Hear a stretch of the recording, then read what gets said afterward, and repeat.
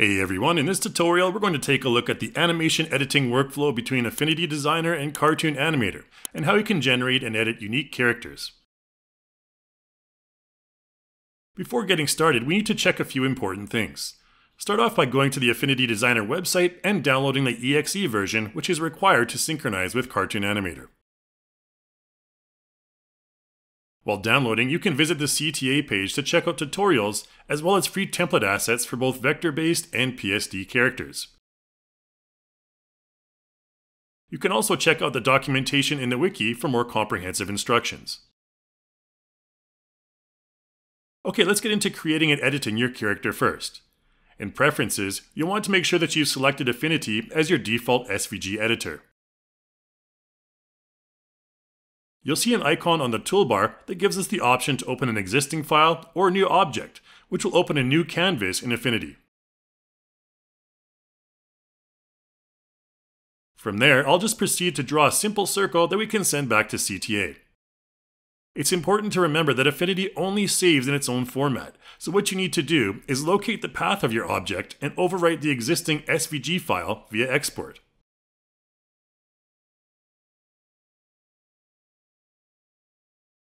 Make sure that the format is set to small SVG, as this is the format supported by CTA. Once we've successfully overwritten the file, we'll then bring it into CTA as a prop. Next, we can start using Affinity's powerful features to add some details to our circle, as we're going to end up with an ice cream cone in the end.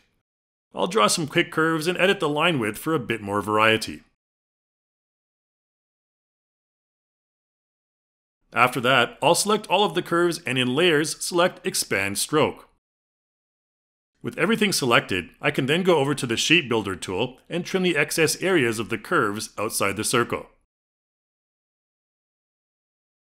I'll then proceed to duplicate the circle and give it a different color, and one more time for a cherry on top.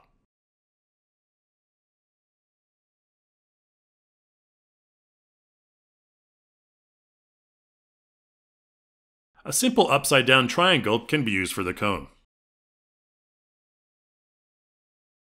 Once everything is finished, we can then group all of the layers and export once again, which will update our prop in CTA.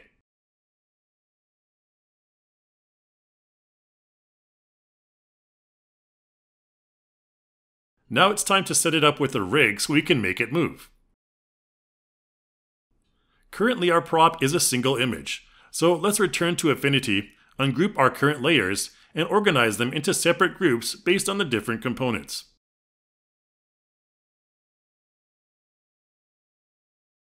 This will give us more options for animating the individual elements separately later on, and it will also automatically assign bones to each component when we update and return to CTA.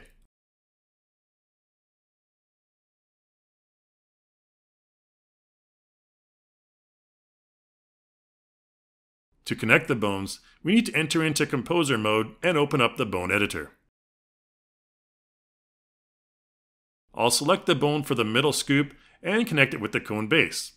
Then for the top scoop to the middle one, and the cherry to our top scoop. Next, I'll open up the spring editor, select the parent bone at the base, and click Assign to Group. After that, we can preview to see the natural bouncing spring effect. Okay, that's the basic workflow for a simple prop with bone structure. Now let's take a look at how you can edit your characters. I'll use this cute little raindrop character for this scenario and head into Composer mode, where we can click SVG Launch to send it to Affinity for editing. I'll start off by locking the bone layers to avoid any accidental modifications, and then use the selection tool so I can select the individual elements of my image group. From there, I can use the Curve Adjustment tool to adjust the shape to be a bit more rounded, since the end result is to make it look like an egg character as opposed to a raindrop. I can then modify the color scheme by choosing a different fill color and also modifying the gradient sliders.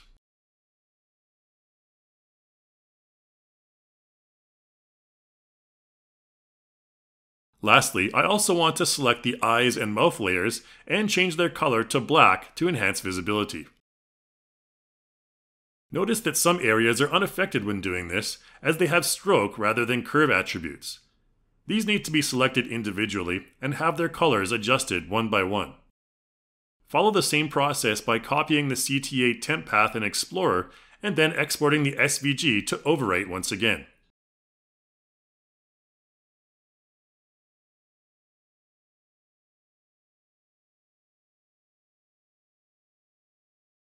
In CTA, we can then test out our newly updated egg character and see the results.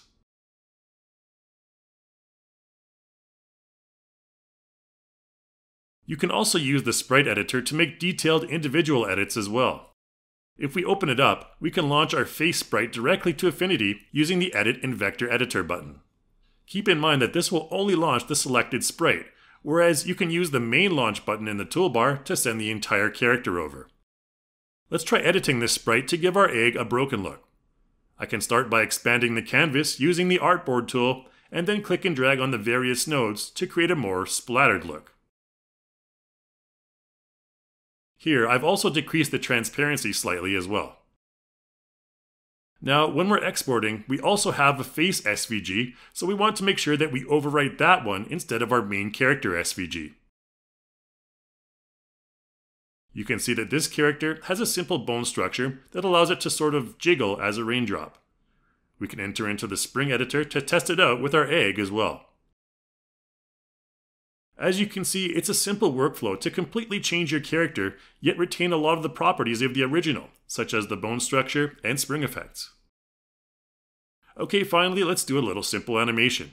I'm going to bring in this cool skillet prop and use the color adjustment tool to modify our egg character's transparency and appearance.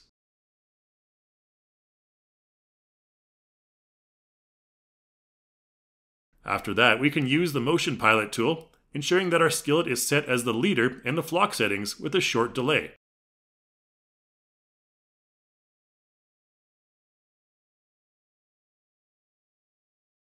And then record a quick animation with mouse puppet movement, where our cute little egg will follow along. That's it for this tutorial, guys. Be sure to check out our PSD character creation tutorial as well, if you prefer working in that format. Thanks for watching, and I'll see you in the next one.